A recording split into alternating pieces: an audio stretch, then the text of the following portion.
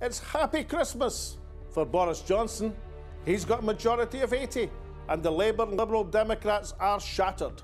The SNP have more seats, but less influence. So is it all Christmas crackers for Boris, or are there ghosts in the Christmases yet to come? Join our prestigious panel of political pundits who will tell us the answer on the Alex Salmond Show, on air and online.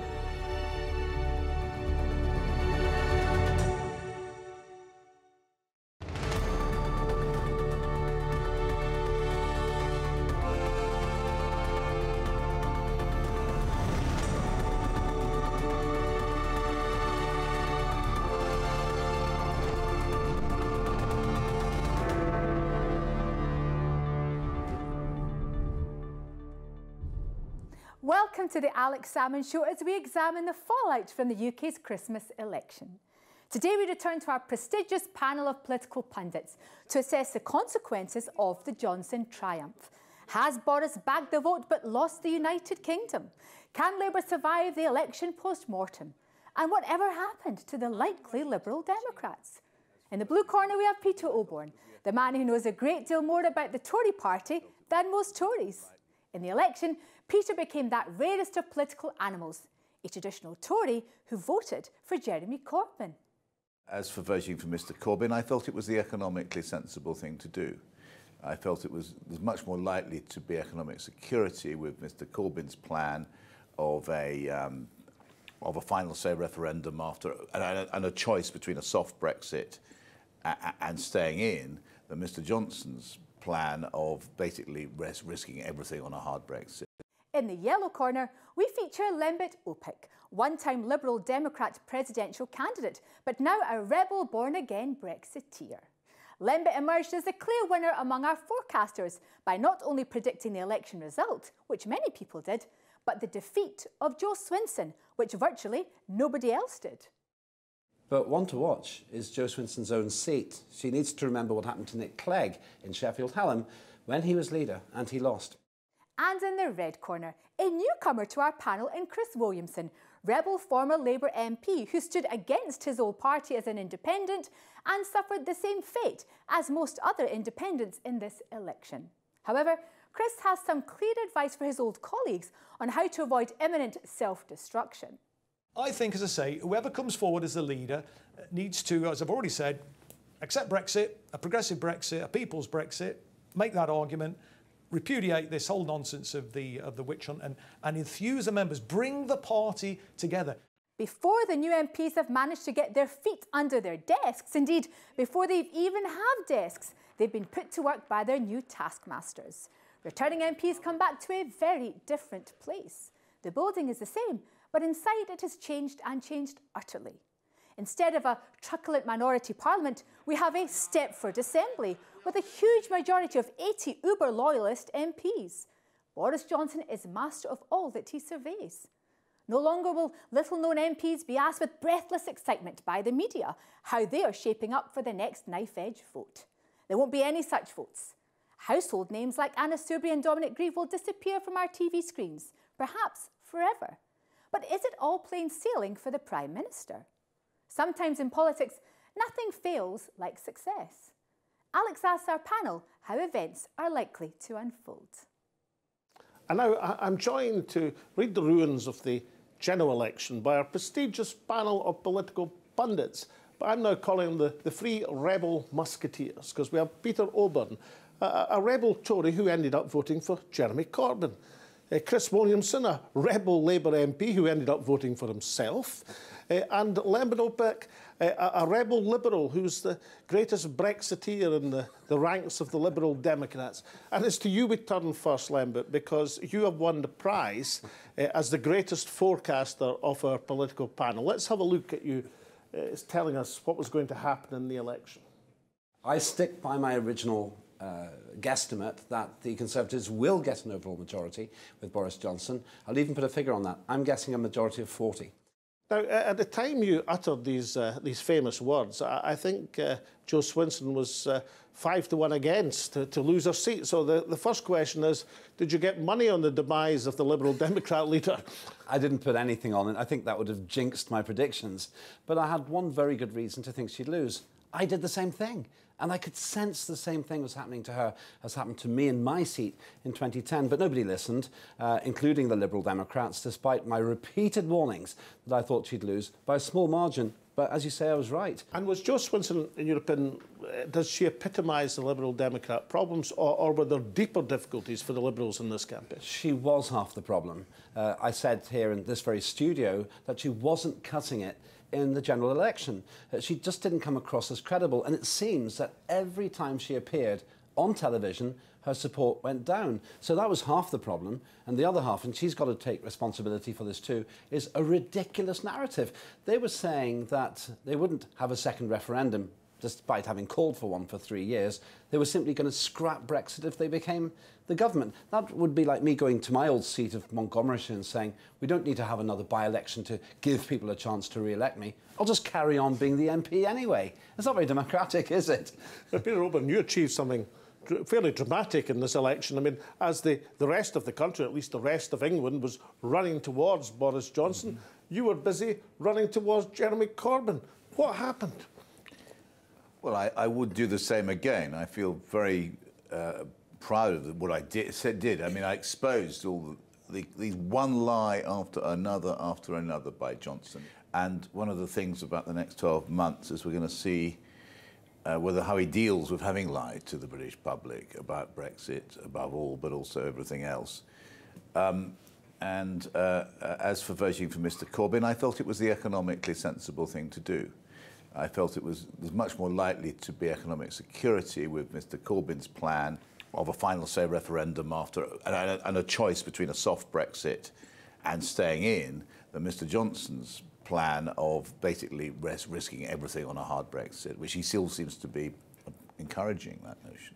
But the great English public looked at Boris Johnson and said, this guy's OK, we're going to trust him with our votes.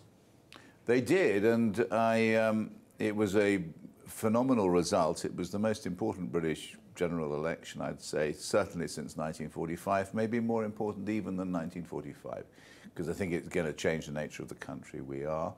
It's an enormous experiment, and actually I hope it works, because if it doesn't, the consequences will be very severe for all kinds of people who don't deserve to face those consequences. But it is an immense moment in our national history. Now, Chris Williamson, you ended up standing as an independent in your own seat against the Labour Party, to which you devoted most of your life. But I'm really interested. You actually found out you'd won comprehensively a court victory against the Labour Party during the election campaign, and you kept it quiet so as not to embarrass your old party. Now, that tends to indicate to me there's something of a deep underlying loyalty despite recent events. Why were you still trying to protect the Labour Party? Well, look, I've given 44 years of my life to the Labour Party. I believe that the Labour Party has been the best vehicle to deliver progressive social change in the country. And when Jeremy Corbyn was elected as the leader, I felt that we had a genuine opportunity to bring about a modest socialist programme in the country and to, for the first time probably ever, to deliver a genuine ethical foreign policy. So I think what our position should have been, and something I would have been arguing for, was to say, yes, we accept the outcome of the referendum, and our position should have been, it seems to me, in the election should have been to say, we will deliver a people's Brexit. That should have been the argument, not whether we're going to have another referendum and so on. But of course, the other area that we made a huge error of judgment was in buying into this whole narrative that the Labour Party is a bigoted party, a racist party, an anti-Semitic party. And I think Jeremy would have been far better to, at the very outset, to defend his own reputation. There's nobody in the House of Commons got a better record on standing up to bigotry and racism than Jeremy Corbyn. He should have defended his own reputation, the Labour Party's reputation as an anti-racist party.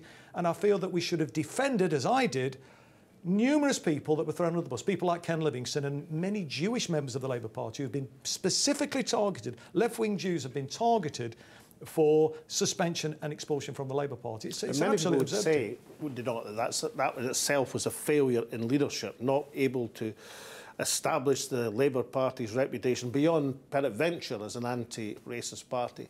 But I'm interested in what you say about Brexit.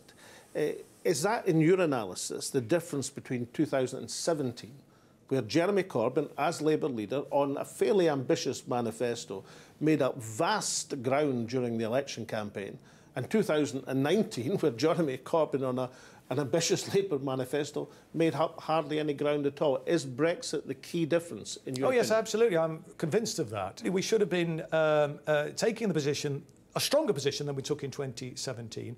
And look, in the end, you know, whether we're in that European Union, whether leave with or without a deal, it's kind of irrelevant. We are the 5th biggest economy in the world. We have our own sovereign currency. We have our own central bank. We could therefore invest in a big fiscal stimulus to deal with any economic shock of leaving the European Union. We could have been saying we're going to have a people's Brexit. We're going to invest in the economy. We're going to invest in manufacturing. We're going to invest in public services, renewable energy, renewing the infrastructure. We could have appealed to people and given people hope. Something that's been really puzzling me. It's something actually you said in a previous programme when you were isolating the fact that Dominic Cummings was trailing Johnston's coat to provoke an election. I wonder, why on earth did the opposition parties fall into it? Why did they deliver Boris Johnson the greatest Christmas present he'll ever have in his life, a majority of 80 and a commanding position in the Westminster Parliament? Have you an explanation, Peter? Well, it's one of the points Mr. Tony Blair was really right about. He said to have an election before Brexit is sorted is an act of madness, and it was obviously the case.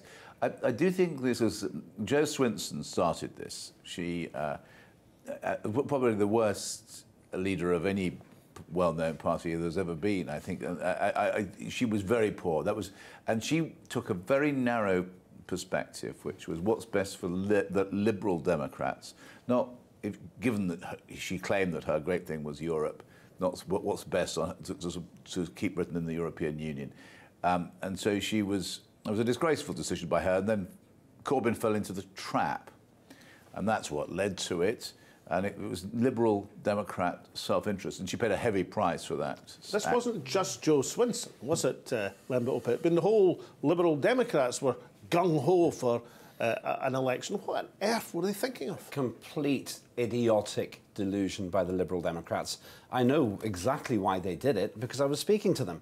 They thought they could sweep up 48% of the vote, the 48% who voted Remain, and they thought that they would have a massive lift. Jo Swinson and her team may not have thought she was actually going to be Prime Minister, but they were seriously thinking they were going to get 100+ seats.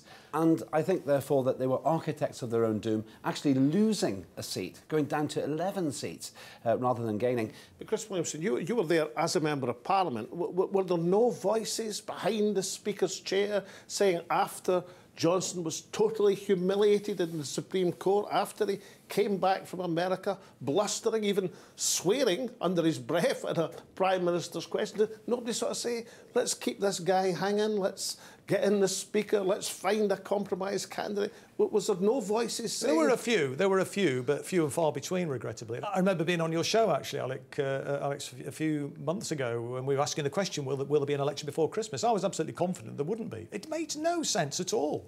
Only for Boris Johnson, not for any other political party.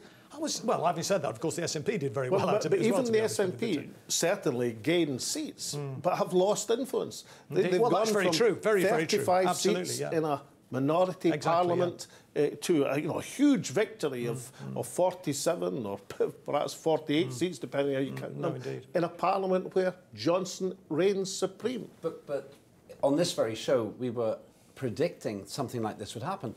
Boris Johnson has played political chess par excellence. The opposition parties have been in check continuously. Boris played a great game. Once that die had been cast, then it was inevitable what the outcome was going to be, and that's why I made my predictions. Well, we've ended this half of the show on Lembit Opik out forecasting Sir John Curtis, if that indeed were possible. Join us after the break when we'll start looking not at what has happened, but the Christmas is yet to come. Welcome back. Now, I'm going to ask our prestigious panel of political pundits to get their forecasting boots on and tell us what now is going to happen in politics given the election result. Peter Osborne, Boris Johnson, master of all he surveys. What happens now? He's master of all he surveys for quite a short period of time, potentially. The big issue is the Leaver prospectus for Brexit going to lead to prosperity and national independence and so forth. And that'll take a little while to work itself out. If it doesn't work, I can see a real disaster for the Conservatives, because they will be blamed for having forced this outcome, and then they will be blamed for having lied about it and cheated their way to an election victory, which was a fraud on the voters. If their prospectus works, then they will be hailed as conquering heroes. It will be the last we ever hear of the Labour Party, and it will the last we ever hear of the Lib Dems, and he will have created a new political epoch. Alternatively, in 5 years' time, we could be seeing a smashed Conservative Party, a demoralised party, and something like I've noticed all the commentators noting that Corbyn is finished. Well, I can see if the Tories have led Britain out of the European Union, and it's been an economic and social fiasco with millions of lives ruined by it. I can see this is the one, and I was saying this to my Tory friends all along, the one way you want a far-left government, which Mr. Williamson might feel happy in, is by going for a hard Brexit, because if you create economic chaos, the left can really use that. And so if it doesn't work, then I think the whole political landscape could be very different in a few years' time than it is now, and it will be much more favourable to the left.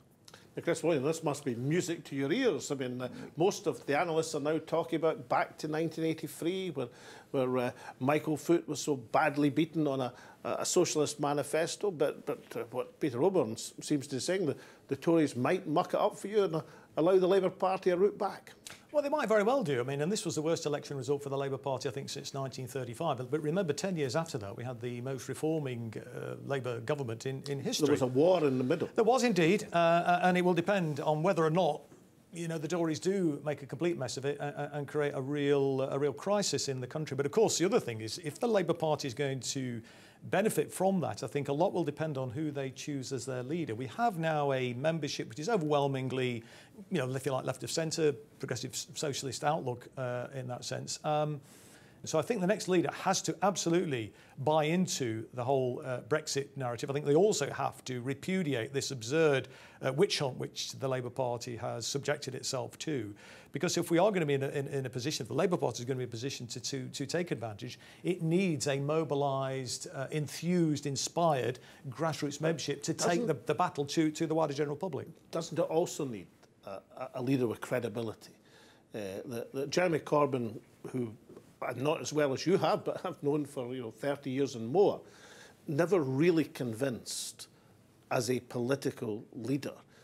Other people available within the Parliamentary Labour Party who can provide that certain gravitas. I'm not so sure about that. But I think the evidence doesn't really bear that out when you consider the fact that in 2017, Labour achieved the biggest increase in vote share since 1945. And also remember, even in this election, Jeremy achieved more votes than Tony Blair did in his last successful election in 2005. I think, as I say, whoever comes forward as the leader needs to, as I've already said, accept Brexit, a progressive Brexit, a people's Brexit, make that argument, repudiate this whole nonsense of the witch hunt and enthuse the members, bring the party together. And frankly, Boris Johnson actually gave a masterclass in how to be a strong leader, because he dealt with his malcontents by removing the whip from them. And I said to Jeremy, the biggest battle for the Labour Party, the most important battle for the Labour Party, was to win the civil war inside the Labour Party. And the malcontents are very small in number. He had the overwhelming majority, and I think if he'd have done that, we could have made a lot more progress. Lembit, Opik, for a leadership contest in the Liberal Democrats, there's not going to be too large a field, is there? Absolutely right. There's no point in getting rid of malcontents in the Lib Dems, because first of all, there's no leader to get rid of them. And secondly, if you got rid of the malcontents, there'd be no one left. So basically, they've got a huge problem. The fact that Jo Swinson lost her position could be good in the long run. She wasn't going anywhere. She's a nice person, good constituency MP she was, but she was no leader. So that's probably a good thing that she lost her seat. There is no quick way back for the Lib Dems. They're decimated around the country. So I think I know who should be the leader, and that person then needs to be inspirational, a bit like Charles Kennedy, really, the kind of person that the general public who aren't that liberal, aren't that democratic, will think, well, this person's all right. The name I'm thinking of, Layla Moran. I was going to ask you anyway, because if you're forecasting, there'll be punters round the country will be anxious to get their money on as quickly as possible. Well, I can give you there are other, I should say, other Liberal Democrat leaders are available, but perhaps not too many of them. If I can turn this now to whatever flies we can find in Boris Johnson's ointment. We can't have him had an unalloyed happy Christmas. We must think of ghosts that might haunt him in the new year. Now, delivering a successful Brexit is his key challenge, but how about the Celtic Fringe? How about Scotland and how about Northern Ireland?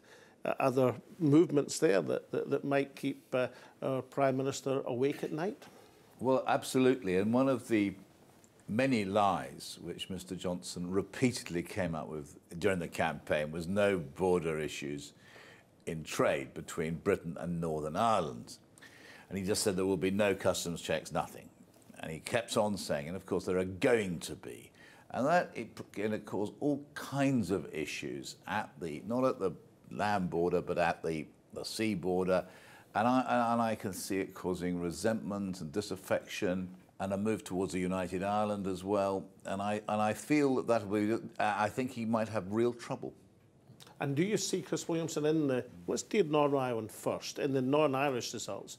Do you see indications that perhaps the ice is breaking in terms of the political formulation in Northern Ireland? Are we closer to a united Ireland than at any point? I think so, and I think the election of the Tories, election of Boris Johnson, does bring that a lot closer. Frankly, I think probably now there's a majority in Northern Ireland, and we saw in the election results of the DUP losing ground and the SDLP gaining ground in Northern Ireland. It seems that there is a move now in that direction. So I think we're closer now to the breakup of the United Kingdom than we've ever been. I think independence in Scotland is now a step closer. United Ireland, which is something I strongly support, is a step closer too. I think that is something that could very well keep Boris Johnson awake at night, over the next few years. And you were a Shadow Secretary of State for Northern Ireland at one time, Lembit, during the peace negotiations and process. What's your analysis of the Northern Ireland results? It's not the problem. The Nationalists, for the first time ever, had more seats than the Unionists. But when you look at the actual vote, the Unionist vote was far in excess of the Nationalist or the Republican side. And in that sense, I don't think that Northern Ireland is unstable. It's gone a little bit closer towards United Ireland, but that's not going to happen for at least 10 years, which is at least 2 general elections. Great. So let's climax our programme with just a brief indication from you on my favourite subject, whether Scotland. You first, Lembit. Boris Johnson cannot afford to lose Scotland. If he allows a referendum, and if the referendum goes in favour of independence, that will cost him his credibility. That will be his legacy, much more than Brexit. So the big question is, number one, does he allow a referendum? And he'll only do that if he thinks he can win it. Or number two, does he take the heat by not allowing a referendum, by saying, well, it was meant to be a once-in-a-generation thing? My guess is that he'll resist the referendum. And if he can sort Scotland out, I'll go as far as saying he can win the next general election, because he'll have kept the union together. He will deliver Brexit. I don't agree with Peter on that. And as far as the skeletons in his closet are concerned, there are so many of them, they don't fit in the closet. So he's not in any danger at his personal level either. Chris Williamson, can he deal with Scotland, Boris Johnson? I'm not sure he can. I think he will absolutely resist a referendum, though, because I think he fears that he will lose it. However, what the government in Scotland might do is just organise their own referendum and have a Catalonia situation. I can't see Boris Johnson sending in the troops and the police in the way in which we saw in Spain. So I do believe that the likelihood of independence for Scotland is a significant step closer now, yeah. What do you think, Peter? I mean, how would a traditional Tory deal with the Scottish situation, and how will Boris Johnson deal with it? Let's just look at it from a Scottish point of view for a little while. I mean, there are so many issues about Scotland leaving its largest customs union. Britain is leaving a customs union. That's going to cause a lot of trouble. If Scotland leaves that its own customs union, its biggest single market, that's going to be very difficult. The issue of the currency, you're familiar, as a great economist, you know about all of these issues. It's not as simple as all of that for Scotland to go independent. And I must say, as a unionist, I sincerely and from the bottom of my heart hope they won't. And of course, one of the very few things we disagree on. But I'm going to ask you in a word. Next election, Boris Johnson wins, yes or no, and Scotland independent, yes or no. You first, Peter. Boris Johnson, does he win the next election? No, Boris Johnson will not win the next election. And I hope that Scotland will not go independent. No, it won't. Chris? I think, no, Boris Johnson won't win the next election. And probably, yes, Scotland will have gained its independence, or certainly voted for it anyway. Lembit? Boris Johnson will win the next election, whether or not Scotland leaves the United Kingdom. If Scotland doesn't leave, then he has been a successful unionist leader, and I don't see anyone seriously being able to defeat him. But if Scotland does leave, that's 50 fewer opposition politicians to reduce his majority. He can't lose. Well, there we are. We've had it first. In fact, given these last forecasts, someone in the panel is bound to be right. So next year, I expect to be playing back at least one of these forecasts, which will look all the more likely to come to pass. This was to be the election which decided the United Kingdom's European future. It has. But has it reopened the question about the future of the United Kingdom? For the first time since 1983, the Tory party has come out of an election having destroyed both of their main Westminster opponents. And unlike Margaret Thatcher, Prime Minister Johnson has the bonus of having eliminated his internal opposition at the same time. But in politics, there are always clouds which accompany the silver linings. And there are 3 storms ahead for Johnson. First, he has promised to get Brexit done, not only in the withdrawal agreement by the end of January, but the future trading relationship by this time next year. The first will now be plain sailing.